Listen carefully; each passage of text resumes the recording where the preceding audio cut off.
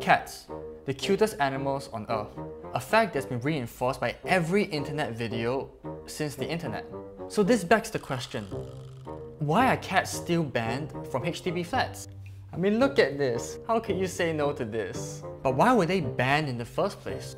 Back in the 1960s, the cat ban was actually part of a blanket ban on all animals in flats, including livestock and poultry.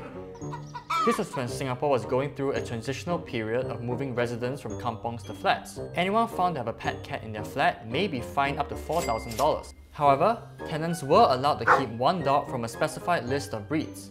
So why are cats specifically not allowed? Well, according to HDB, cats are not allowed in flats as they are generally difficult to contain within the flat. When allowed to roam indiscriminately, they tend to shed fur and defecate or urinate in public areas and also make caterwauling sounds, which can inconvenience your neighbours.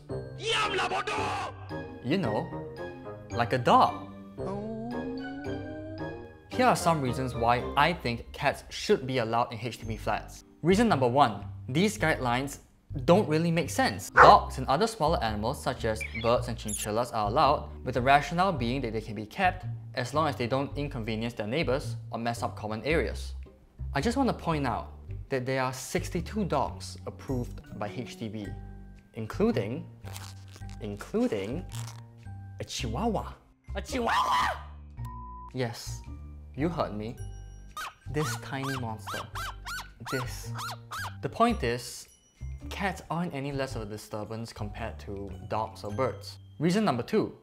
This law can actually be detrimental to our feline friends.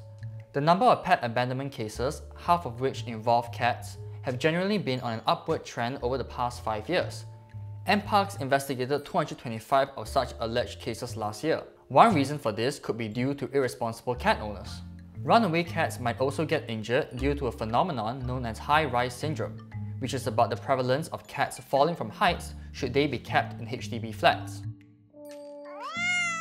Another concern is that these cats can be abandoned without repercussions as the law does not require cat owners to microchip or register their pets. Many think they can abandon their feline companions and get away with it.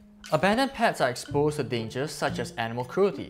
From 2018 to 2021, the amount of feedback received relating to animal cruelty and welfare rose from 2,490 to 3,025 cases. For example, the slashing cases that occurred last year in June 2021, where a man slashed 7 cats in Ang Mo Kio with a penknife. Reason number 3, last but not least, a point that many of us seem to overlook is that a lot of us already own cats. Also, according to this survey, approximately 91% of respondents don't object to the legalization of cat ownership in HDB flats. So I think it's safe to say that not only are there many people in Singapore who love cats dearly, but clearly there are many of us who are capable of living harmoniously with cats in HDB flats. And I'm not the only one that thinks this way.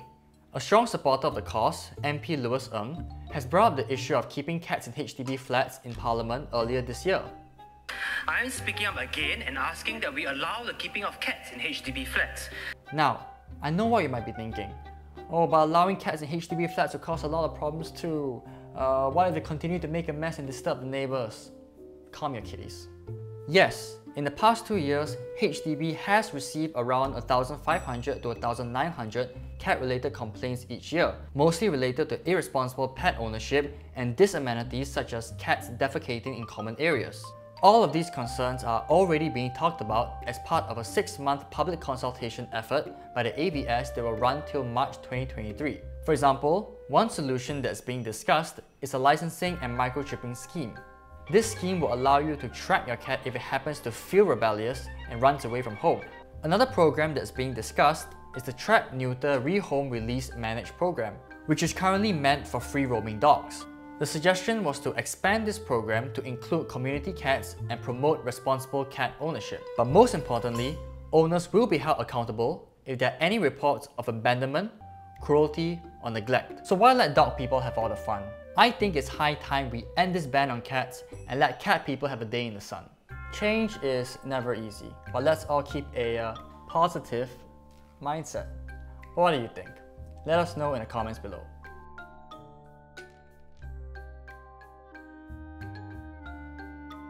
Thanks for watching this video.